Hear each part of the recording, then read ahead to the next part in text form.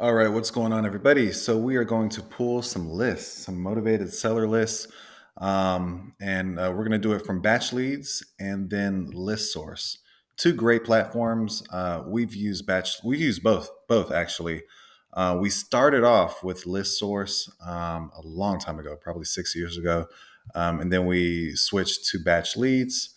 And we've been rocking with them for the longest. Both very accurate. We just find it a little more easier to utilize Batch Leads, and we use a few other of their services as well. But yeah, let's get started. We're going to keep it very simple, and we're going to pull an absentee owner um, list. Basically, high equity absentee owner. That's someone who owns a property and does not live at the property. So typically, usually they're going to be landlords. Who has someone who has renters and everything.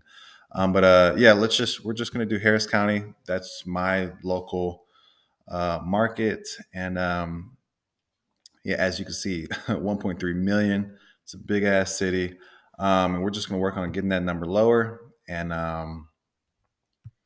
yeah, more filtered out, obviously. So we're going to start with property characteristics. We're sticking with residential and single family. So those are houses, not duplexes, not triplexes, no apartments or anything like that. Maximum year build. Let's do 1985. I wanted to have some old bones, just increase the chances of it needing repairs. MLS status. We do not want it on market at all. Ownership information. Individual owned. Batch can do LLCs, company owned, but we don't want to mess with that right now. Years of ownership. Let's do 50. Actually, let's do 20 years. I want to make sure they have some skin in the game. 20 years, so they've owned it for at least a minimum of 20 years. And valuation, let's do a maximum. So this is like the Zestimate, all right? Let's do maximum 250. Anything above that right now is not really making a lot of sense for buyers. So I want to make sure I have a big buyers pool. Estimated equity. Let me see. Let's do our minimum 70%. And oh yeah, that's fine. Minimum 70%. And then that is it. Actually, hold on. Let's do one more. I want to do it to where, yeah, number of properties owned. So we'll do a minimum of three properties owned, and that'll pull us 5,300. So let's do apply.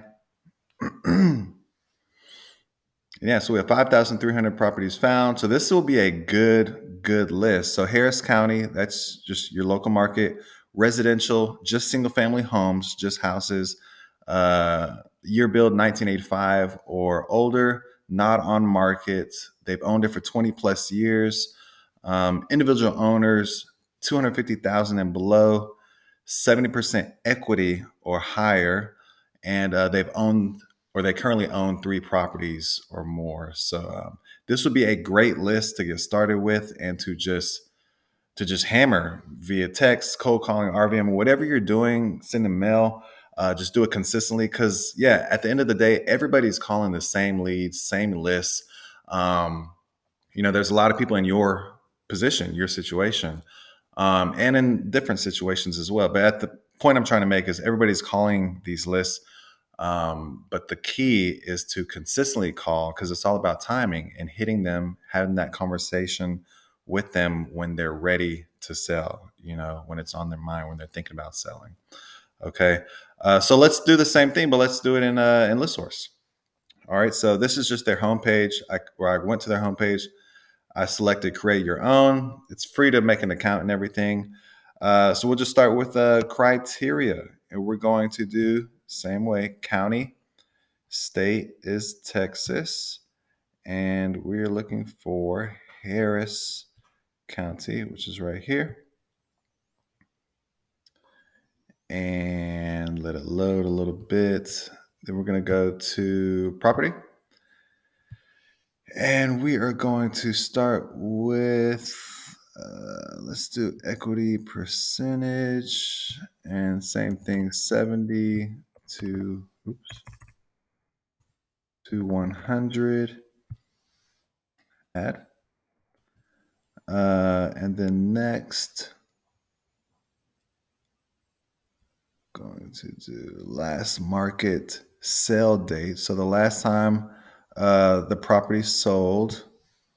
So we're going to take this all the way back to the beginning of time, 1900. And then I'm going to go back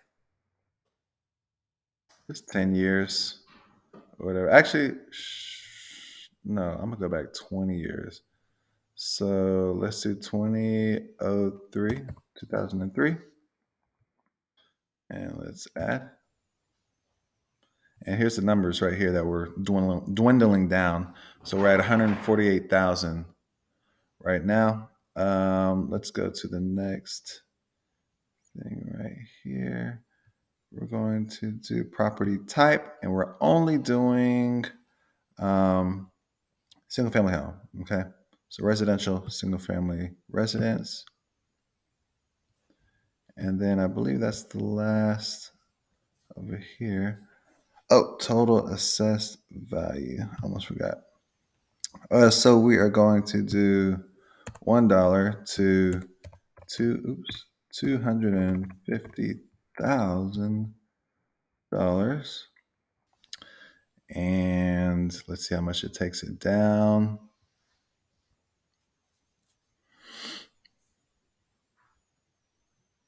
$72. Okay, we're rocking. And let's go to options.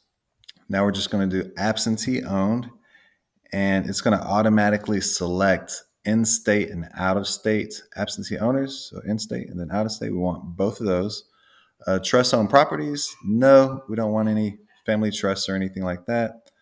Corporate-owned properties, exclude, and we want both mailing and property address.